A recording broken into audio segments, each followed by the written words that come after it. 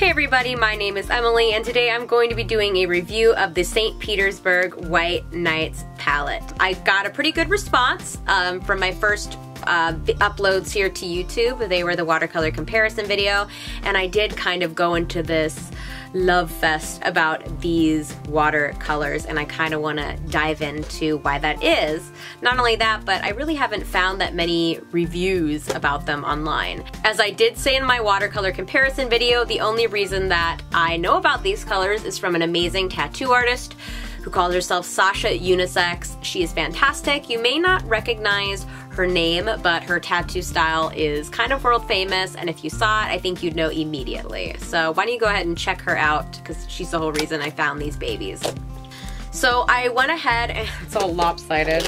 I really recommend doing this, so I made a little swatch palette, and then I put Velcro on the back. Fancy ass bitch. This way, all my watercolors kind of, their little swatch fit to their size and stick with them, so I recommend doing that. Let's go ahead and start out with the packaging. The packaging is really a big con in my eyes. It's cheap, it's plasticky. I know, well obviously, it's plastic, Emily, hello. I know they are making new, like the formula's improved and apparently the plastic's a little bit nicer, but this, from what I can tell, is really awful. I hate to say it, it's huge and clunky. They are full pan, so it makes sense for it to be so large, but what I recommend to do is this. I ordered from Jackson's Art Supply in the UK, I ordered a, oh I can move that. I ordered just an empty like Schminke tin. It's not actually Schminke, it's their brand, because I'm not fucking paying $40 for something that looks like a lunchbox I can get at the dollar store. This was about, I think, $10, $15. What I ordered was a 24 pan set, and I was a fucking idiot and I read 24 and just ordered this. This is 24 half pans, so it really only fits 12 of the full pans.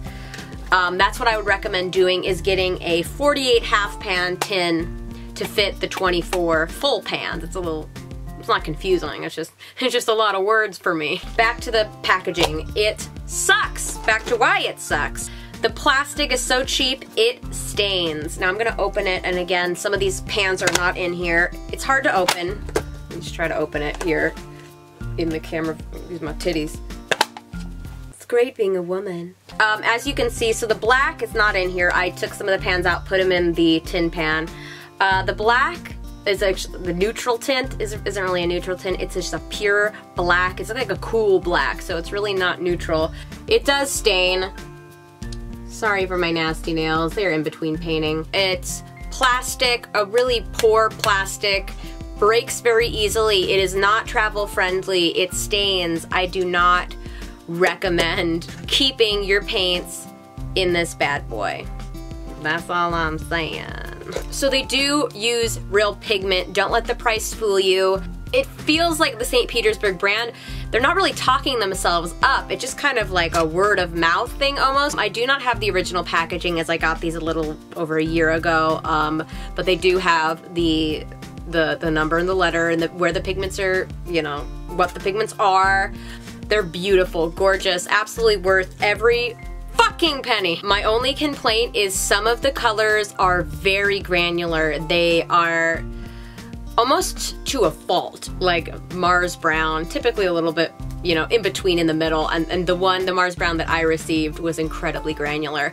Another complaint, again, that I think is just to my box that I received, there was like sand, like a packaging sand almost, all throughout my box that I received in this guy. It was just, the sand was kind of just wedged in these little places, and when I opened the colors, there was like a dusting of sand on top. I got these from Amazon, so it very well could be just the Amazon distribution center, and it was just something going on with that.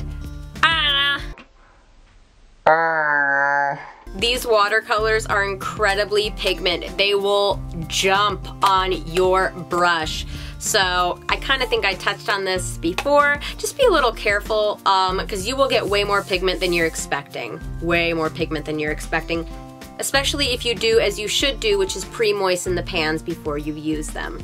Some of the colors unfortunately were disappointing, and the two colors that I felt like pretty much let me down the most were the cobalt blue and the ultramarine blue. The ultramarine was not in the pan. It wanted to kind of come out. It wasn't sticking to the pan, and that's usually completely fine. You just add a little water, and as you use it, it sticks, and it wouldn't stick. The other color that was a massive letdown was the cobalt. It was, oh my gosh, it just would not adhere to my brush. It was a huge letdown. It was super light, and it wasn't like a true cobalt, which still is light, not quite as vibrant and rich as the ultramarine, but this one was just like, come on, brah. That was a huge problem with me, but you know what? Every other color, gorgeous, beautiful, vibrant, oh my shit! I feel like I'm at the Academy Awards and I'm like, and the nominee goes to May Green. Everybody come on down. This color is so nice.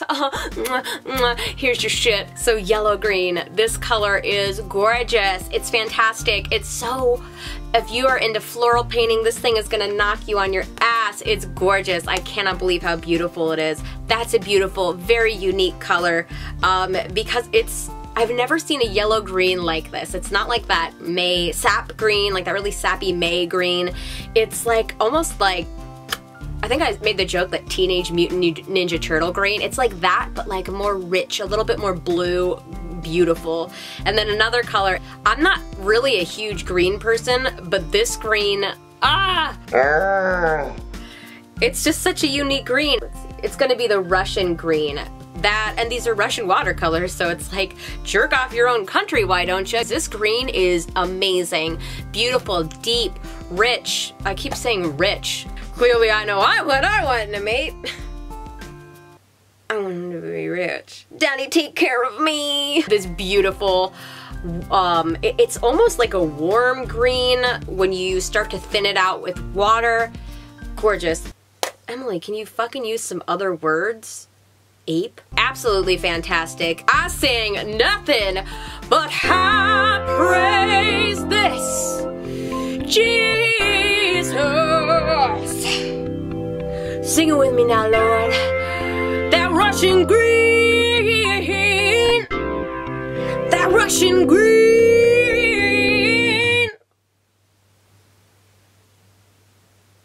Am I back to reality? Oh, there goes gravity. Jesus. Hallelujah, Jesus.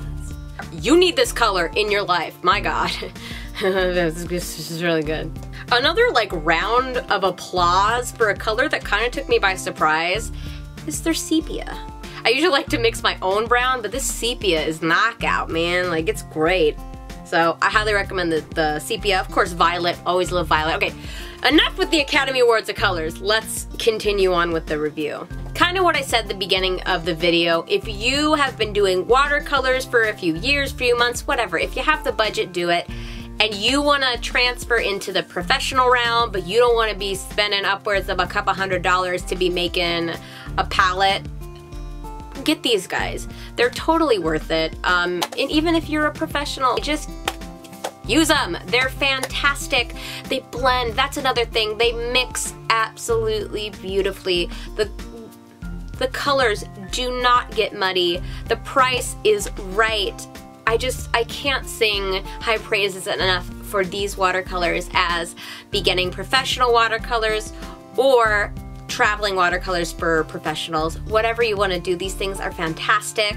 I did try mixing them with other brands. They mix totally fine. Again, a lot of these are single fuck me. So to recap, ditch the packaging.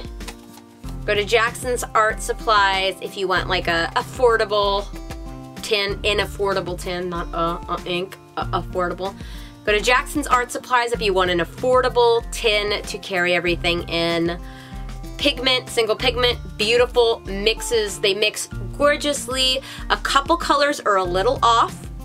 They are open stock. I didn't mention that before, but they are open stock on, I believe, Dick Blick, and then on Amazon they have a few colors, and then of course their main website. So let's talk about the price. The price, oh my God, you cannot beat the price. And this is again why I'm a little skeptical. I mentioned it a couple times. You're probably here because of the price, and you're looking at it being like, there's no way I'm gonna get 24 colors of single pigment, beautiful watercolors. I'm gonna get a satchel of donkey fur. This is worth it. It's worth the $60, and I know to some it's very expensive and to others it's not. In the watercolor realm, $60 is nothing, and I am so sad to say watercolor is such an expensive medium to get into. Even for some of the student quality paints, it's just like, fuck me. Are you trying to compete with my student loans? What are you doing? Ah, get out of here, buddy. If you have the money, go for it. These motherfuckers are gonna last you years. These are full, luscious pans. These are double D's right here in pan form. My name is Emily Artful, and you guys stay out of trouble. I don't know why I did that.